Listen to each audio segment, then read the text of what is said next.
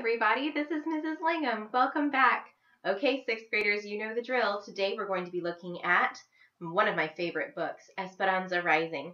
Today we're on chapter 6, which is called Los Melones. All right, so if you want to join me on page 81, let's get started. They reached the border at Mexicali in the morning.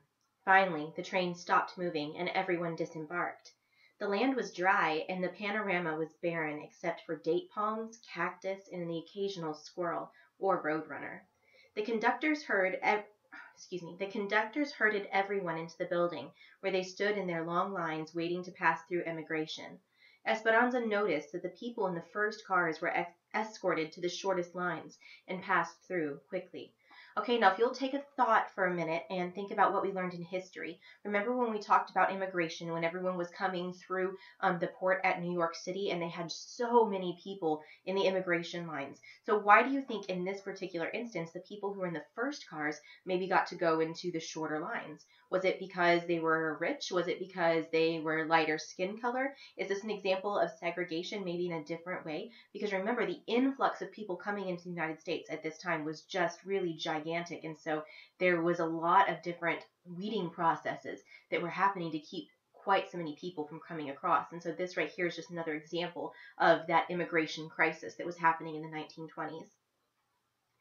Inside, the air was stagnant and thick with the smell of body odor. Esperanza and Mama, their faces shiny with grime and perspiration, looked tired and whittled as they slumped with even the slight weight of their valises. The closer Esperanza got to the front, the more nervous she became. She looked at her papers and hoped that they were in order. What if the officials found something wrong? Would they send her back to her uncle's? Would they arrest her and put her in jail? She reached the desk and handed over the documents. The immigration official seemed angry for no reason. "Where are you coming from?" She looked at Mama, who was behind her. "We are from Aguascalientes," said Mama, stepping forward. "And what's the purpose of entering the United States?" Esperanza was afraid to speak. What if she said something wrong? "To work," said Mama, handing him her documents as well. "What work?" demanded the man. Mama's demeanor changed. She stood up straight and tall and deliberately blotted her face with her handkerchief. She looked directly into the official's eyes and spoke calmly as if she were giving a simple direction to a servant. "I'm sure you can see that everything is in order. The name of the employer is written there. The people are expecting us." The man studied Mama. He looked at their faces, then the pages, and then their faces again. Standing tall and proud, Mama never took her eyes from his face. Why was it taking so long?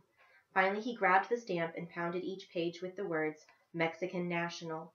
He shoved the papers at them and waved them through. Mama took Esperanza's hand and hurried her towards another train. They boarded and waited for an hour for all of the passengers to get through immigration. Esperanza looked out the window. Across the tracks, several groups of people were being prodded into another train headed back towards Mexico. Now, if you look at that wording there, that the people were prodded back into the train. If you are familiar with any type of livestock work, you'll know that when they move cattle around, they use something called a cattle prod. And nowadays it's an electric shock that, will shock the cow to make them move. But back in the day, they would use like a pointed stick, or they would use something that maybe was hot at the end, and they would push it on the rumps of the cows to get them to move in certain directions. So that's not what they're doing to the people here. They're not shoving them with sharp sticks or hot sticks, but it does give you an idea about how these Mexican nationals are being treated. So what it's going to tell us here in the next little bit is that these are the people who did not make it into the United States, and we learned about that in history as well. But you can see that the wording here shows us that the immigration officials were not treating these immigrants as people. They were being treated more like animals, and they were being prodded and pushed into these cars, kind of like livestock, which is a really sad image. "My heart aches for these people. They came all this way just to be sent back," said Mama. "But why?" asked Esperanza. "For many reasons. They had no papers, false ones, or no proof of work. There might have been a problem with just one member of the family, and they all chose to go back instead of being separated." Esperanza thought about being separated from Mama and gratefully took her hand and squeezed it. Almost everyone had boarded except Alfonso, Hortensia, and Miguel. Esperanza kept looking for them, and she became more anxious with each passing minute. "Mama, where are they?" Mama said nothing, but Esperanza could see the worry in her eyes too. Finally, Hortensia got on. The train's engines began to chug. Her voice tense, Esperanza said, "What happened to Alfonso and Miguel?" Hortensia pointed out the window. "They had to find some water."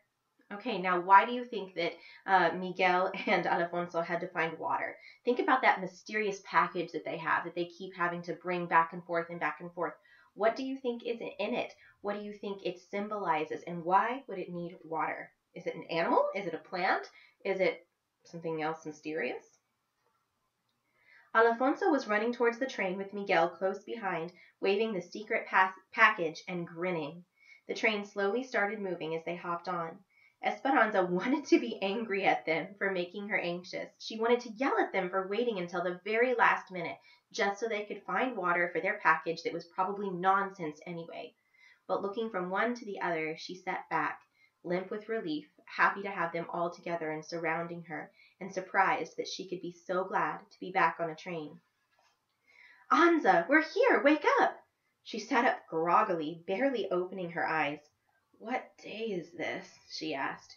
"You've been asleep for hours. Wake up! It's Thursday, and we're here in Los Angeles." "Look, there they are," said Alfonso, pointing out the window. "My brother, Juan, and Josefina, his wife, and the children, Isabel and the twins. They have all come." The Campesino family waved to them.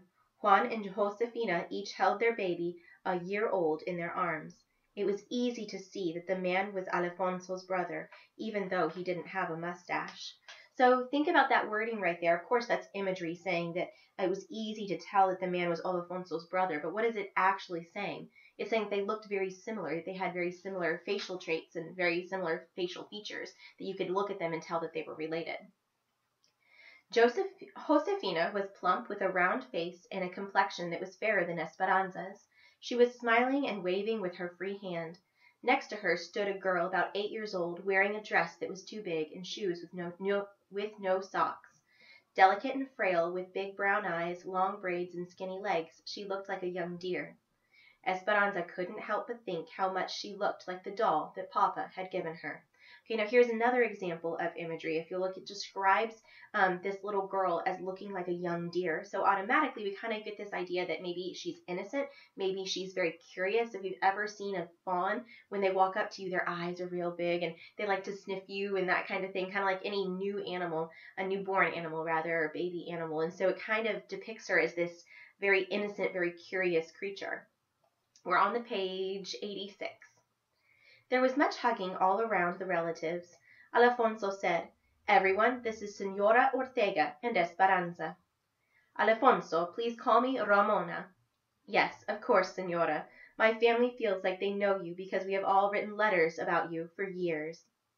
Mama hugged Juan and Josefina and said, "Thank you for all you have done for us already." Miguel teased his cousin, pulling her braids. "Esperanza, this is Isabel."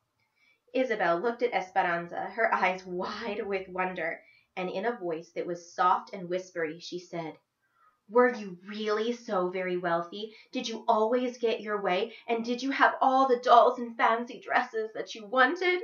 Okay, now remember that described this little girl as very innocent. So she's asking some pretty rude questions to Esperanza. And you have to really think about it. I mean, would you say those questions to somebody? Walk up to somebody rich and be like, "Why are you so rich? Why do you always get your way?" We as adults and as young adults, we don't ask those kinds of questions because we recognize that they're rude. But a younger child who doesn't have that same social boundary doesn't know that it's rude to ask those questions. So by describing this little girl as a deer who is very innocent and very curious, it makes us understand that when she's asking these questions, she's not asking them because she's angry or because she's trying to be rude herself. She's genuinely curious, and those are the things that she's heard. All right, page 87. Esperanza's mouth was pressed into an irritated line. She could only imagine the letters that Miguel had written. Had he told Isabel that in Mexico they stood on different sides of the river? "The truck is this way," said Juan. "We have a long ride." Esperanza picked up her valise and followed Isabel's father. She looked around and was relieved to see that compared to the desert, Los Angeles had lush palms and green grass, and even though it was September, Roses were still blooming in the flower beds. She took a deep breath. The aroma of oranges from nearby groves was reassuring and familiar. Maybe it wouldn't be so different here. Now, do you think that's going to be true? She's finding some similarities between her ranch back in Mexico and this new place where she's going, but do you really think that it's going to be that similar? Juan, Josefina, and Mama and Hortensia crowded into the front seat of a rickety truck. Isabel, Esperanza, Alfonso, and Miguel sat in the truck bed with the babies and the two red hens. The vehicle looked like it should be hauling animals instead of people, but Esperanza had said nothing to Mama. Besides, after so many days on the train, it felt good to stretch out her legs.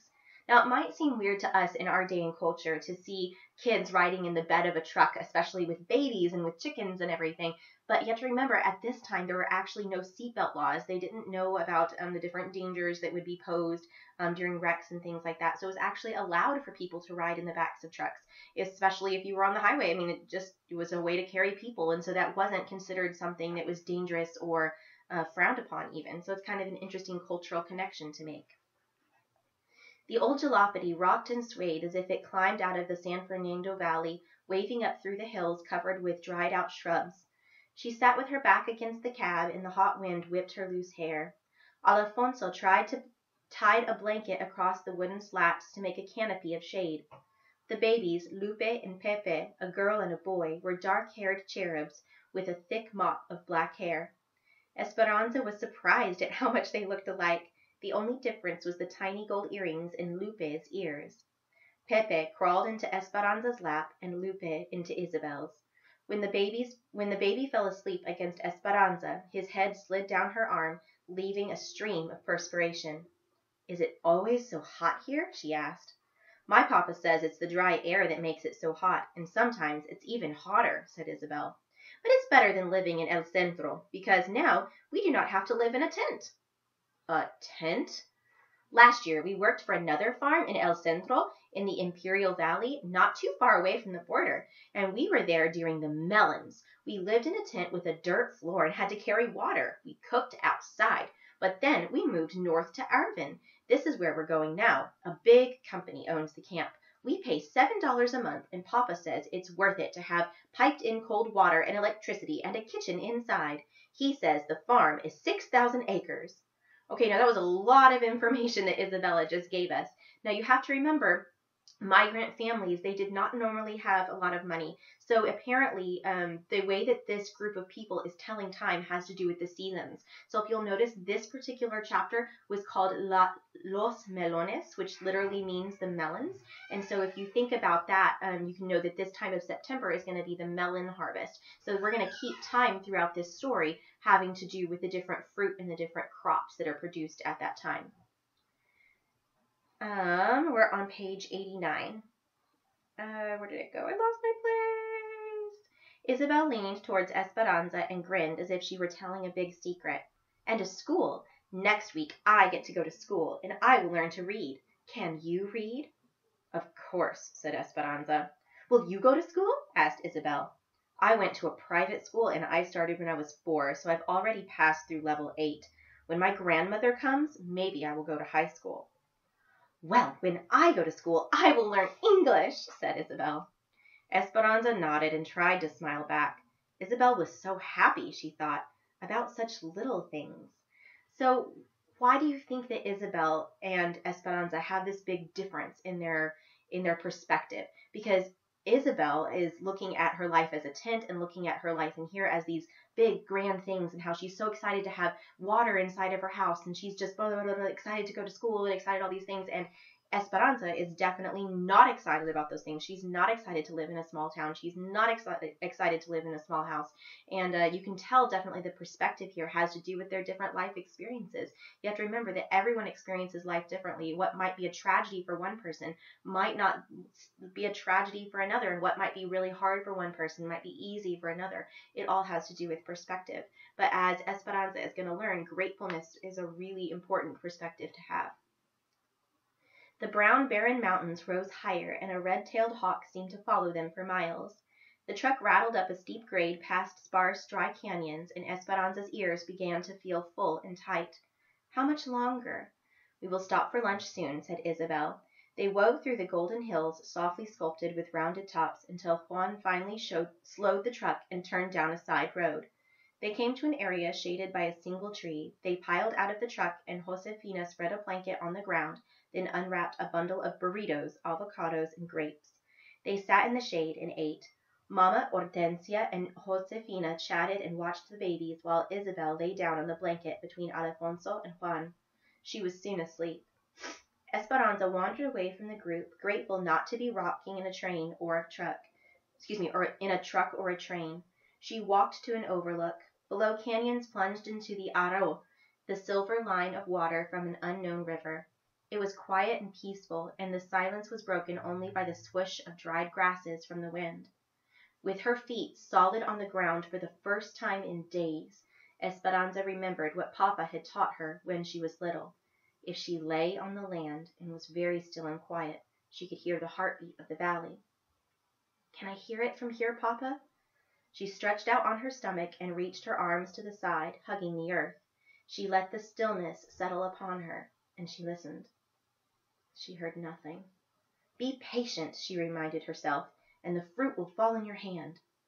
She listened again, but the heartbeat was not there. She tried one more time, desperately wanting to hear it, but there was no reassuring thump repeating itself, no sound of the earth's heartbeat, or Papa's. There was only the prickly sound of dry grass. Determined, Esperanza pressed her ear harder to the ground. I can't hear it! I can't hear it! She pounded the earth. Let me hear it! Tears burst from her eyes as if someone had squeezed an overripe orange. Confusion and uncertainty spilled forth and became an aro of their own. She rolled on her back, the tears worming down her face into her ears. Seeing nothing but the vast sky in dizzying swirls of blue and white, she began to feel as if she were floating and drifting upward. She lifted higher, and part of her liked the sensation, but another part of her felt untethered and frightened. She tried to find the place in her heart where her life was anchored, but she couldn't, so she closed her eyes and pressed her palms of her hands against the earth, making sure it was there.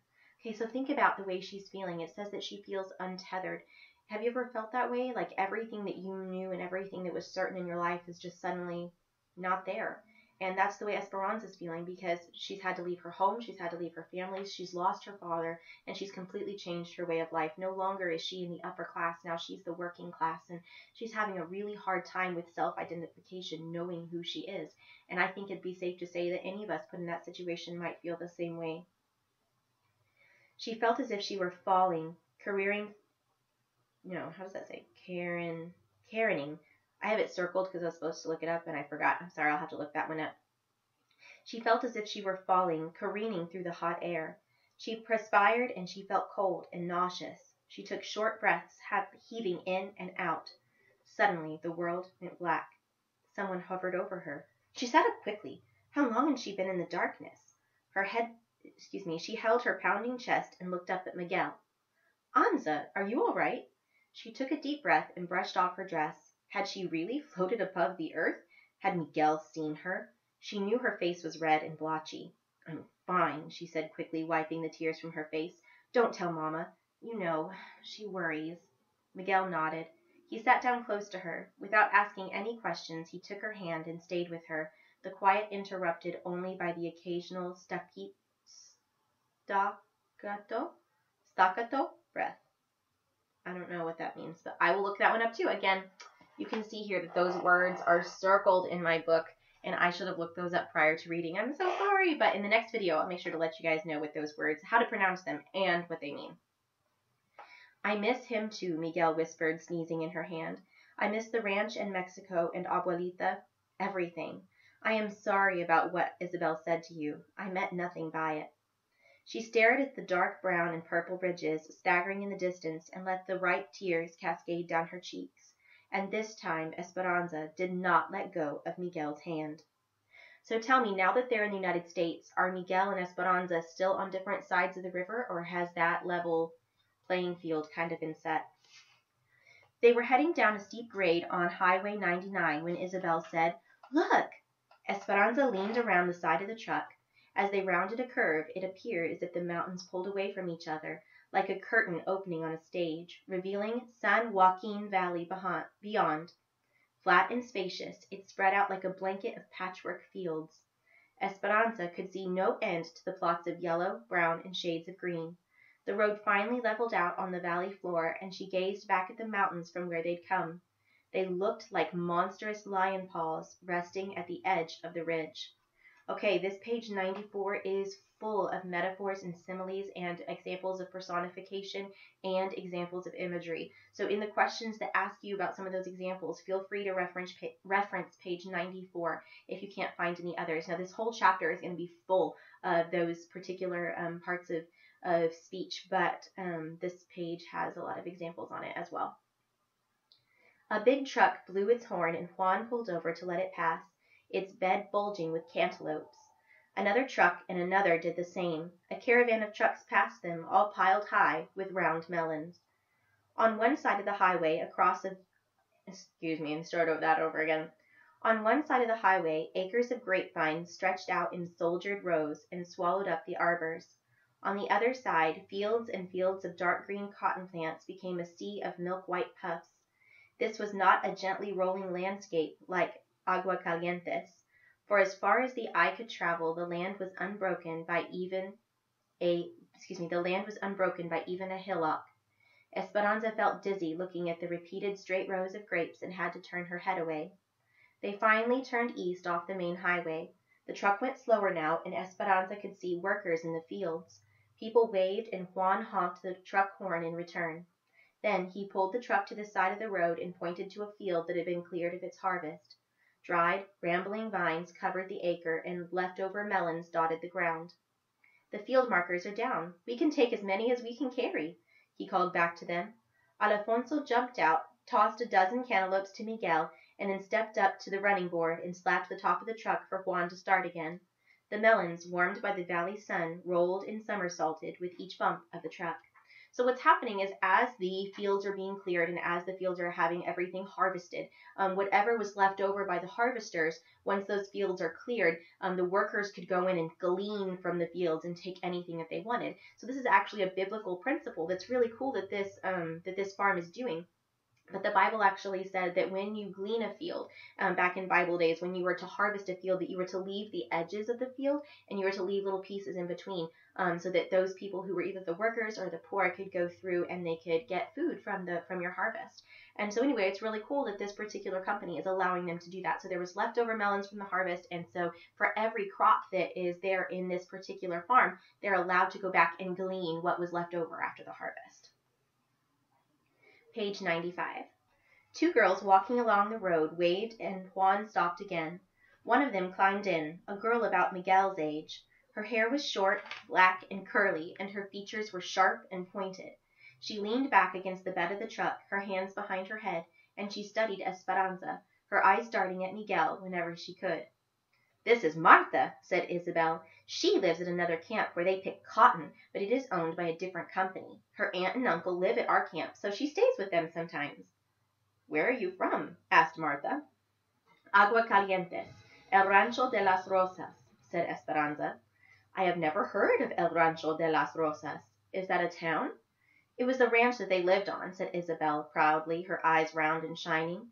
"Esperanza's father owned it and several acres of land. She had lots of servants and beautiful dresses, and she went to a private school, too. Miguel is my cousin, and he and his parents worked for them." "So you're a princess who's come to be a peasant? Where's all your finery?" Esperanza stared at her and said nothing. "What's the matter? Silver spoon stuck in your mouth?" Her voice was smart and biting. "A fire destroyed everything. She and her mother have come to work, like the rest of us," said Miguel. Confused, Isabella added, "Esperanza's nice. Her papa died." "Well, my father died too," said Martha. "Before he came to this country, he fought in the Mexican Revolution against people like her father who owned all the land." Esperanza stared back at Martha, unblinking. What had she done to deserve this girl's insults? Through gritted teeth, she said, "You know nothing of my papa. He was good, a kind man who gave much of his property to his servants." "That might be so," said Martha, but there were plenty of rich who did not. That was not my papa's fault. Isabel pointed to one of the fields, trying to change the subject. These people are Filipinos, she said. They live in their own camp. And see over there? She pointed to a field down the road. Those people are from Oklahoma. They live in Camp 8. There's a Japanese camp, too. We all live separate and work separate. They don't mix us. Okay. They don't want us banding together for higher wages or for better housing, said Martha. The owners think if Mexicans have no hot water, that we won't mind as long as we think no one else has any. And they don't want us talking to the Okies from Oklahoma or anyone else because we might discover that they have hot water. See? Do the Okies have hot water? Asked Miguel. Not yet, but if they get it, we will strike. Strike? Said Miguel. You mean you will stop working? Don't you need your job?